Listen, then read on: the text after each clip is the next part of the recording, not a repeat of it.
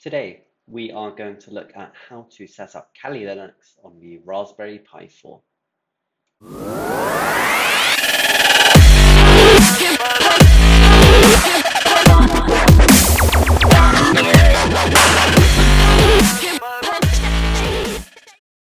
Here is the Raspberry Pi 4, and this is the 4 GB model.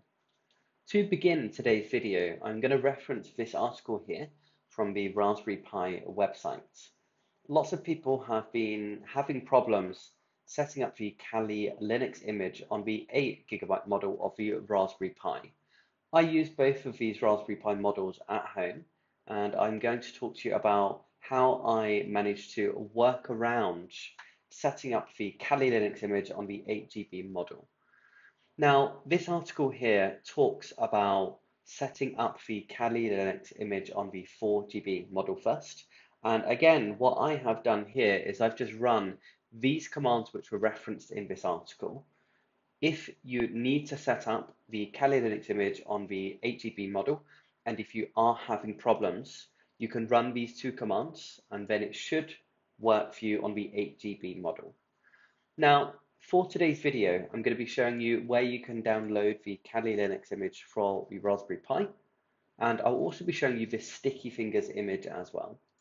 So if you go to Offensive Security, this will allow you to download the image here for the Raspberry Pi 4. So you should be looking at link number 3. And once this has been downloaded, you can use either this piece of software here to image it to the Raspberry Pi. This is a piece of software which I commonly use when I'm imaging SD cards, or you can use the Raspberry Pi OS Imager, and this is the software which I'll be using in today's video. I will put all of these links in the description underneath the video. Now, before we get on to imaging the Kali Linux image, I want to have a look at this sticky fingers image.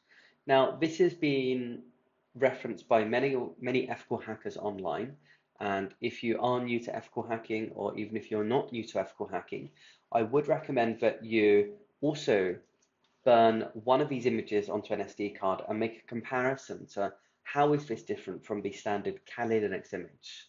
There are lots of extra built-in libraries and tools which you can use as an ethical hacker. I'm not going to talk about this too much now. You can have a look at this link underneath the video, and you can try running this yourself and make that comparison. So to begin with today, I'm going to open up my downloads folder, and I'm going to open up the Raspberry Pi imaging software. Now you can see that this is already running at the moment. I'm going to select on cancel and show you how you can set this up for a new SD card. Now, the great thing about this piece of software is if you are looking to set up another image separate to Kali on a Raspberry Pi, this software does have lots of built-in libraries which you can use to image an SD card. So very, very useful if you are fond of the Raspberry Pi. To get started today, the first thing that you should do is you should erase your current SD card. This will be done when you image the SD card anyway, but I would still recommend that you run this when you are setting up a new image for Kali.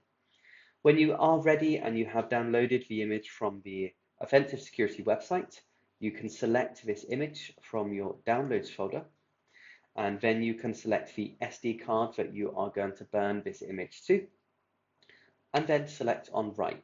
And it's as simple as that. Now, in the next part of this video, I'm going to show you what happens when you log into the Raspberry Pi using Kali Linux, and I'll show you a couple of commands which you should run on a regular basis if you are using Kali Linux. So I'll see you in a few minutes' time. Okay, so welcome back, and I have just inserted the SD card into my Raspberry Pi 4, and we are waiting for the login screen to appear. The default credentials we're going to be using are Kali and then Kali again. And once we are logged in, you'll be able to see the desktop of the Raspberry Pi.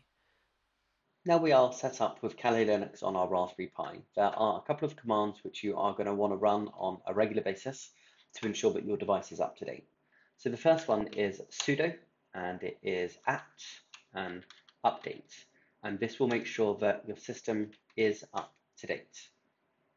Now, this shouldn't take too long for your system to update, and it shouldn't take too long for mine to update as I run this on a daily basis.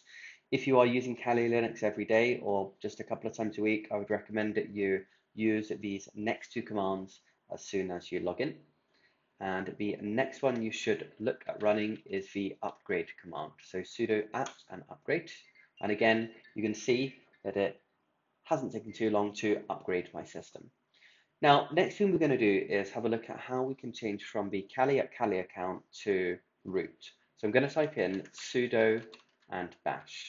And this is going to allow us to change from Kali over to root. Next thing we want to do is we want to set up a new password for our root account so we can log in as root. So we're going to type in password and root here. And then what we're going to do is we are going to set a new password for this account.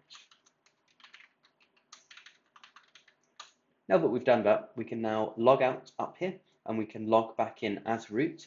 And that means that we won't need to type sudo every time we want to make a change to our system. Now, before I finish this session today, I would like to go over to our website here so you can find different videos and information which we are posting on ethical hacking. We have just written a new 120-hour course which is instructor-led. So if you go to the program section of our website, you'll be able to find a little bit more about this course and the different things that it includes. In our next set of videos, we are going to be showing people how to set up Kali Linux using VMware on both Mac and Windows, and we will be exploring other topics such as Shodan.